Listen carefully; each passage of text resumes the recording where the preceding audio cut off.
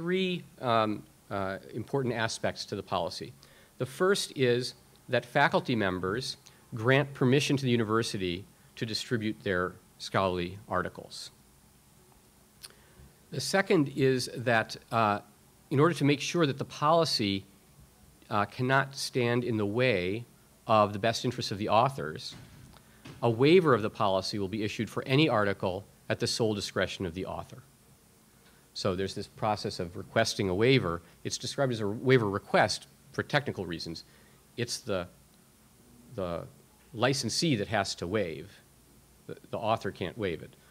So there has to be a request for a waiver, but the waiver will be granted upon request. There's no discretion on anyone's part except for the author.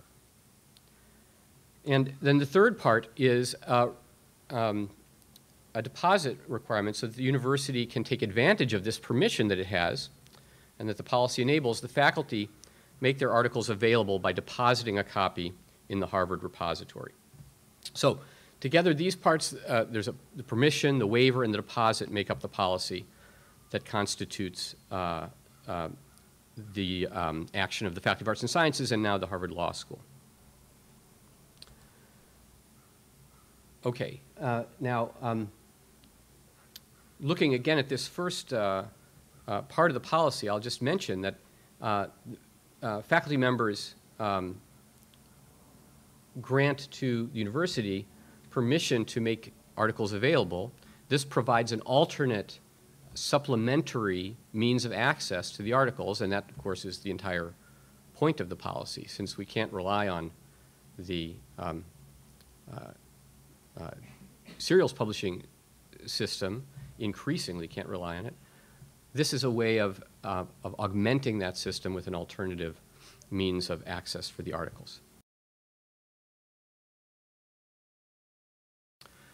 So a number of advantages of the policy. First, it makes a collective statement of principle that we think it's important that there be the broadest possible access to our writings. And by the way, these advantages, I take them to be in order of importance. So from the most to the least important. Second, it provides for acquiring in a systematic manner metadata about the articles that the faculty publishes. Why is that? It's because for every article, a faculty member either needs to generate an addendum or request a waiver. And in either case, we find out about the existence of the article and that it's an article that's important to maximize the access of, and we can take steps to do that. Even if it falls under the open access policy and an addendum has been generated, of course, Harvard has a license to distribute it.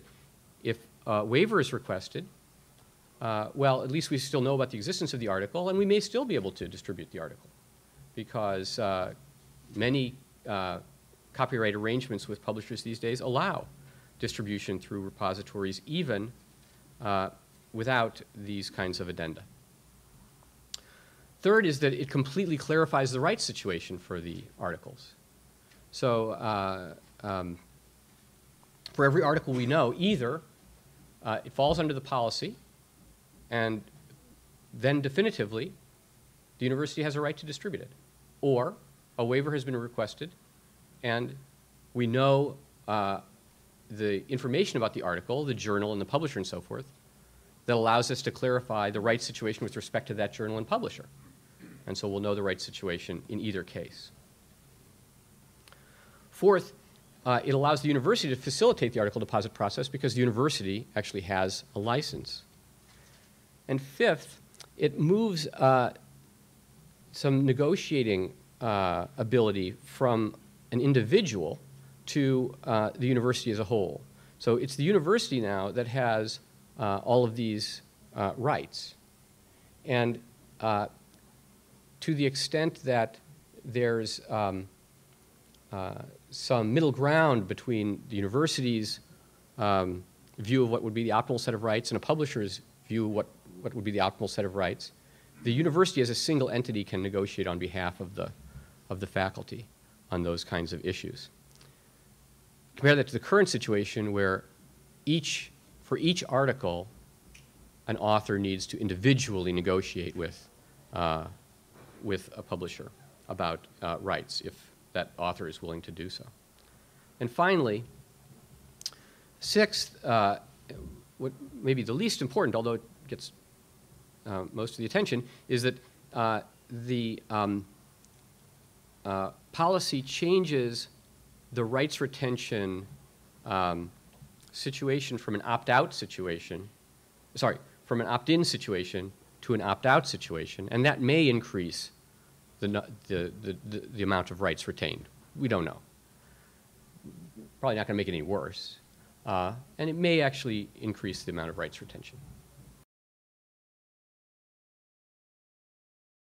Here's another reaction from the inside higher ed. It says Harvard's self-serving move weakens standards of peer review process. So this is I have to say, this is a relatively representative reaction to the Harvard policy. It's based, of course, on a misunderstanding of the role of repositories and archiving. The idea here is not to have anything to do at all with peer review processes. There is no peer review in the repository. So it doesn't weaken the peer review process. It's not an alternative to a peer review process. It's a supplement to the peer review process. The peer review process stays exactly as it was before. The entire journal publishing mechanism works exactly as it does before, with peer review at the same level of standards. It's just that in addition to that, we now have an alternative means of getting access to articles written by Harvard authors. The question whether this violates faculty rights somehow impinges on academic freedom, that you're telling the faculty where they have to publish or how they have to publish. I have to say, not a lot of, you didn't get a lot of this reaction, but a few people would air this issue. To a great extent, any possibility that there would be some kind of violation of faculty rights is completely mitigated by the fact that there's a waiver that's purely at the discretion of the faculty member. So if you think that there's some problem with the policy working on a particular article or all of your articles, you can get a waiver of the policy for an article or for all of your articles. You really need a very full discussion and everyone to become comfortable with the idea. It doesn't do any good to tactically get something passed if there isn't really wide support for it, because